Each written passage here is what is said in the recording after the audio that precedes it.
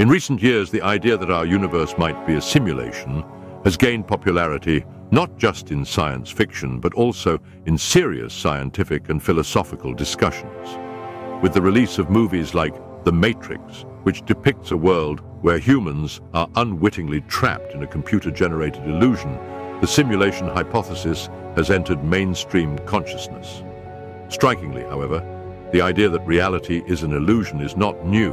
It is deeply rooted in ancient Hindu philosophy, particularly in the concepts of Maya and the teachings of sage Ashtavakra. Modern scientists are now finding intriguing parallels between these age-old philosophies and cutting-edge theories in physics and digital reality.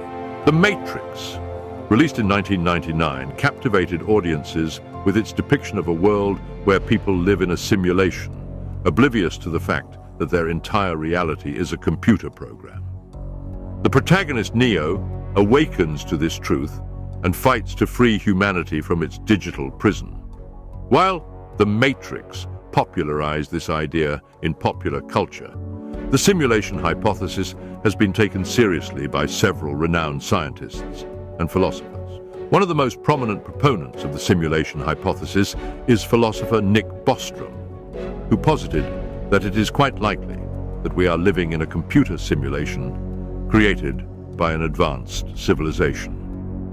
According to this hypothesis, our universe, with its laws of physics and physical matter, might be akin to an elaborate computer code running on a cosmic mainframe. In this view, everything we perceive, the trees, the sky, our bodies, and even our thoughts, might be nothing more than lines of code generated and manipulated by some unknown architect.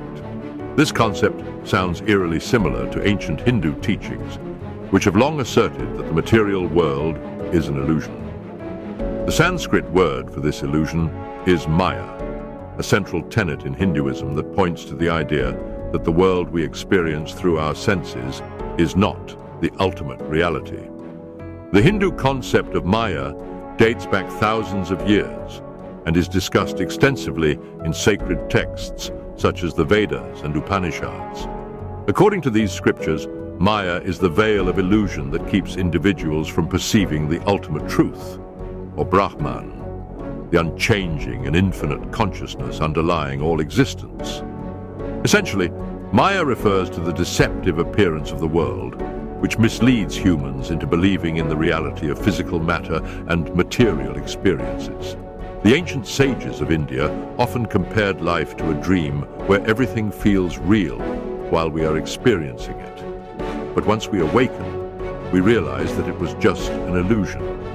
The Bhagavad Gita also addresses this idea, suggesting that the soul is eternal and that what we perceive with our senses is merely a temporary manifestation. Modern physicists have found fascinating parallels between this ancient belief and the concept of a simulated universe. The notion that our senses deceive us and that reality might be composed of underlying imperceptible patterns aligns well with discoveries in quantum mechanics. The behavior of atoms and subatomic particles often defies common sense, reinforcing the idea that our perceptions may not fully capture the true nature of reality. One of the most enlightening sages in Hindu philosophy is Ashtavakra, whose teachings on the nature of reality and consciousness are recorded in the Ashtavakra Gita. Ashtavakra's teachings emphasize that the self, or consciousness, is distinct from the body and mind. He repeatedly asserts that the individual self is pure awareness, and that what we perceive as reality is merely a projection of our consciousness. Ashtavakra's philosophy encourages self-inquiry and the realization that the external world is like a mirage. In his teachings, he says, "You are not the body, nor is the body yours. You are not the doer nor the enjoyer. You are pure consciousness, the witness of all things." This idea resonates with the simulation hypothesis, which similarly challenges our understanding of consciousness and reality. If we are living in a simulated world, then our sense of self might be akin to a consciousness that exists independently of the simulation. Furthermore, Ashtavakra's emphasis on pure awareness mirrors the idea that consciousness could be a fundamental, non-physical aspect of reality. Modern scientists like physicist David Chalmers have proposed the hard problem of consciousness, questioning how and why subjective experience arises from physical processes. This leads to a provocative question.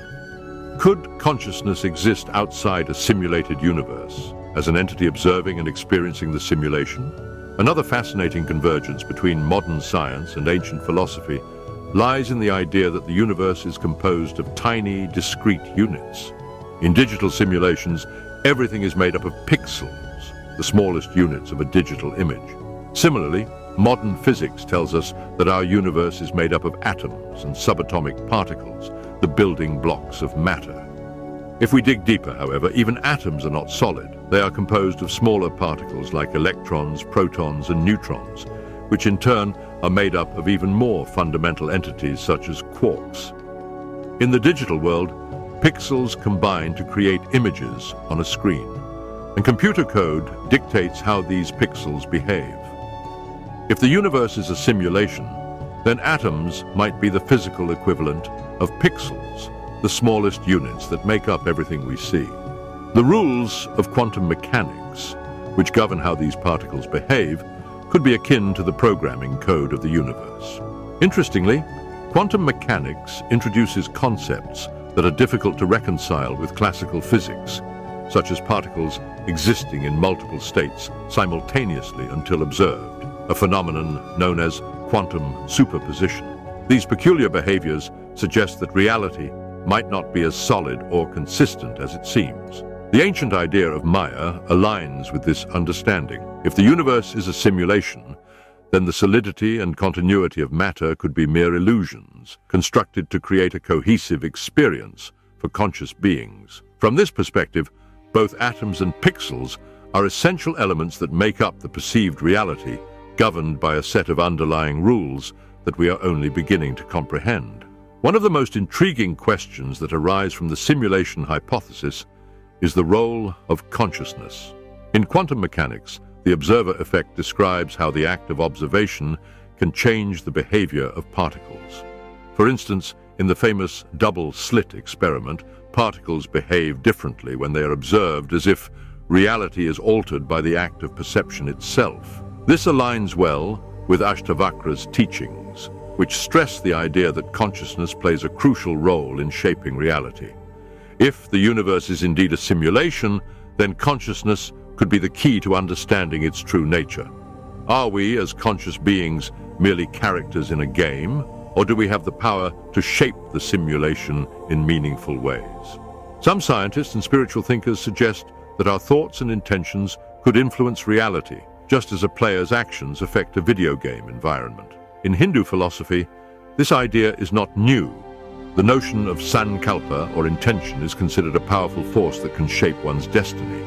Similarly, the concept of karma implies that our actions and intentions have a direct impact on our experience of reality, a notion that resonates with the idea of being active participants in a simulated universe. While the simulation hypothesis remains speculative, it has opened up fascinating avenues for exploring the nature of reality. Ancient Hindu philosophy, with its profound insights into Maya, consciousness, and the illusion of the material world, provides a rich framework for understanding these modern scientific theories.